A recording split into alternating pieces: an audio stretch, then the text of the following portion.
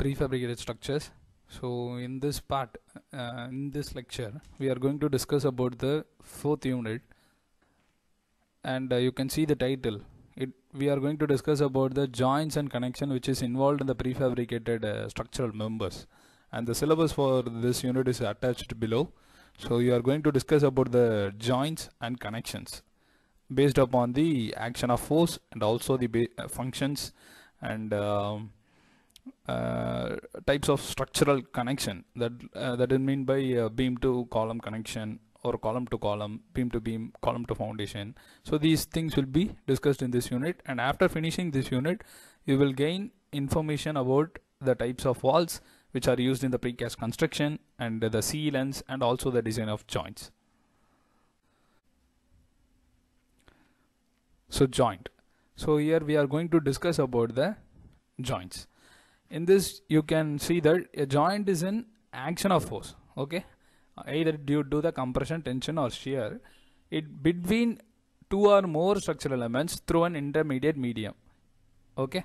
So it either may be a rubber, steel or grout, and the behavior of this joint will depend on how much the intermediate medium differs from the parent concrete. When we are going to combine two or more structural elements, then in that particular place at the center of the place we are going to combine the two structural elements. In that part we need to give some intermediate medium or bearing pads, whatever it may be needed. So it can be either rubber, steel or grout. So this is a separate part, it is a material place, and if the force is acting on that place, then if it is a compressive force, then it is said to be a compression joint, and it is a tensile force, then it is said to be a tensile joint. Same way for shear and flexure also. So we will discuss this on next slide. So it is based on the action of force. So here we have listed out compression joint, tensile joint, shear and flexure and torsional joints. So compression joint is, we know that where the compression force is acting on the structural element and we are going to joint the members, then it's said to be a compression joint.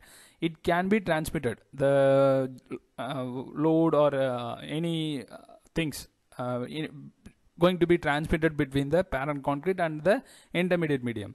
So it can be done by direct bearing, that is bearing pads, rubber pads, or through an intermediate medium. If you are going to intermediate medium means we are going to give in situ mortar or fine concrete or bearing pads. It is for direct bearing, bearing pads or any other bearing elements. This is for compression joint. Now we are going to tensile joint. Tensile, we know that we are going to yield the bars. So it can be occurred in the site conditions also.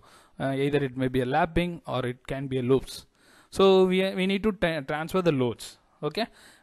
So in the tension place we need to choose the material which is better in ductile and which carries the structure in an integrated way and also prevent from the progressive collapse.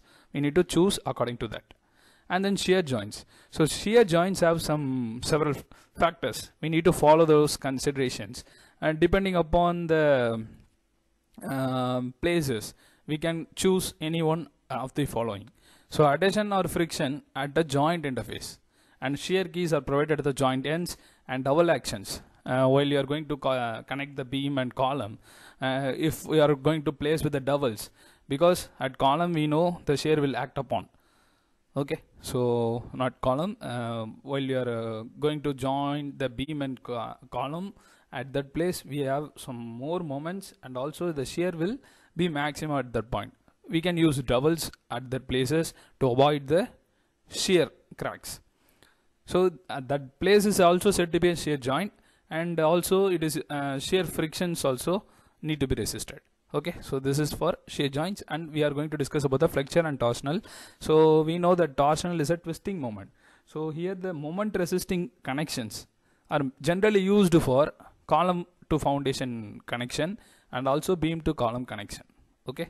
And what are the things, things which is used for joining the flexure and torsional places means grouting. It is a common procedure which is followed in this joint, and also bolting or welding will be carried and also the anchored steel details. Okay, so this is all set up with an force, okay, based on the anchor. And then we are moving on to the next slide, that is based on function.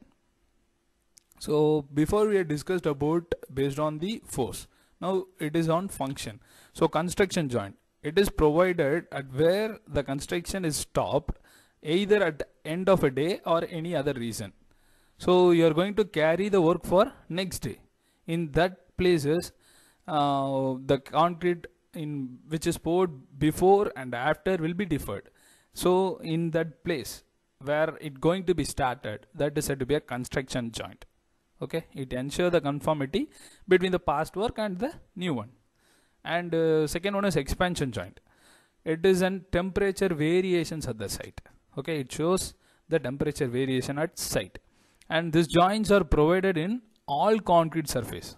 Generally it is provided in all concrete surface. You can see it in a bridge deck slabs and also in highways or sidewalks. Okay, so it is provided with the length which exceeds 12 meter. Okay, in that places it should be provided because the concrete is varies from the temperature. Either it can expand or contract.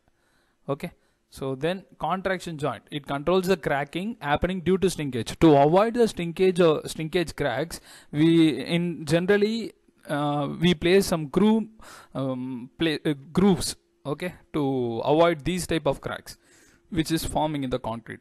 So that are said to be in contraction joint.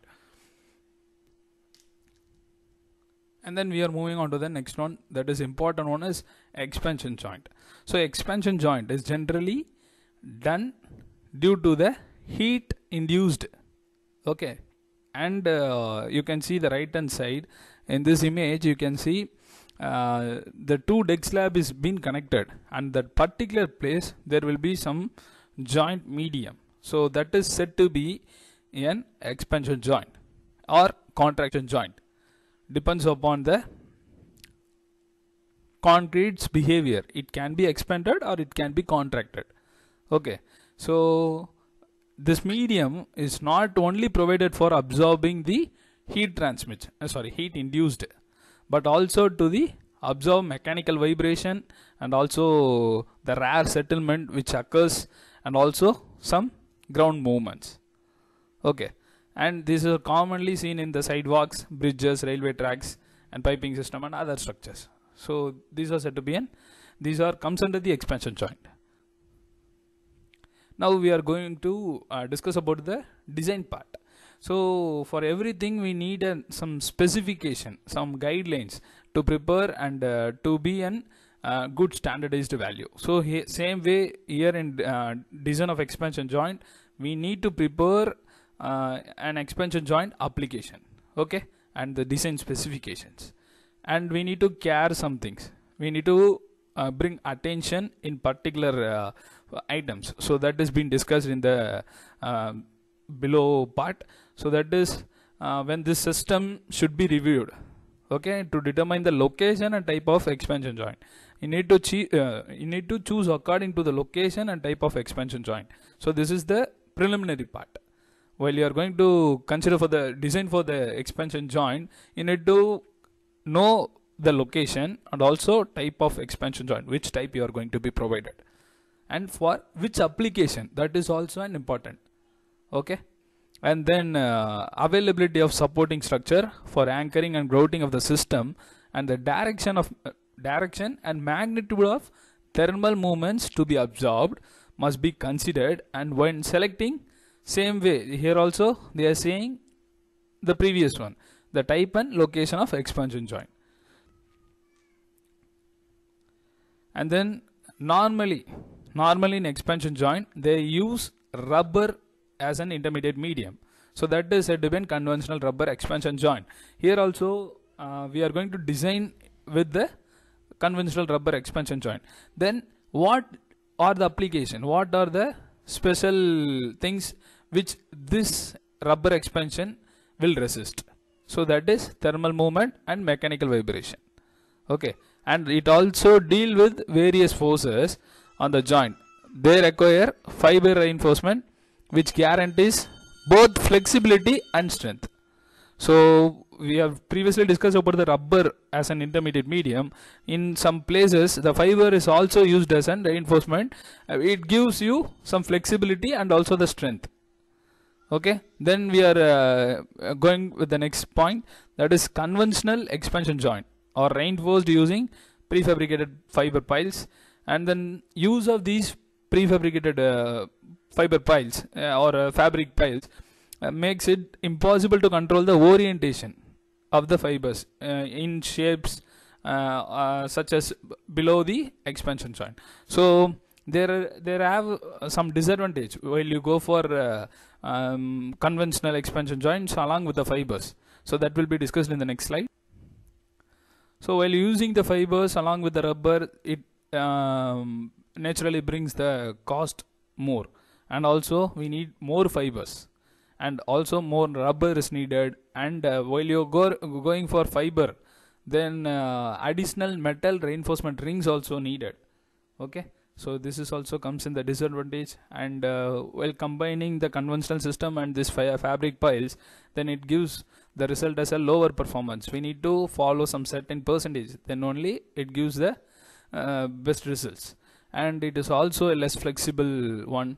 And the expansion, which is due to under pressure, will be in radial and also in axial. So these are disadvantages.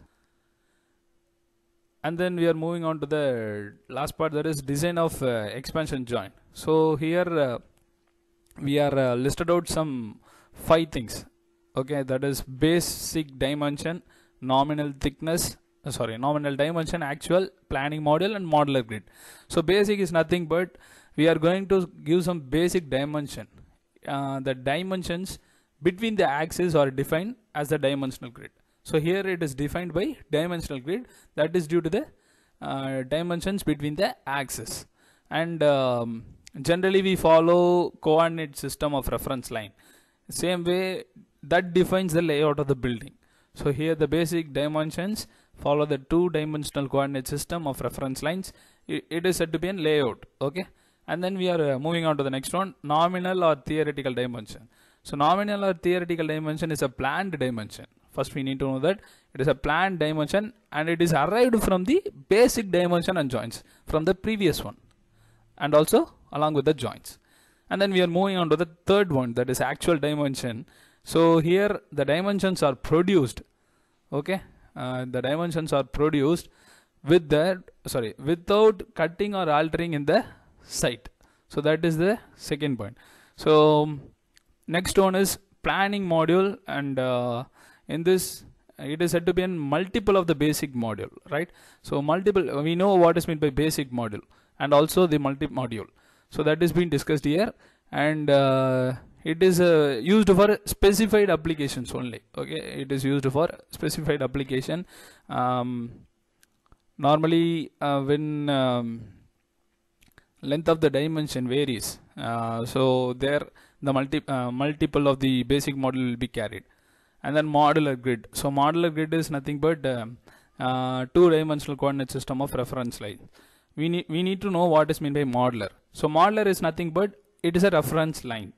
Okay, so it is a reference lines. And the multi-module, which is discussed previous, so it is also discussed here. The multi-module may be same or different for each of the 2 dimension of the reference system.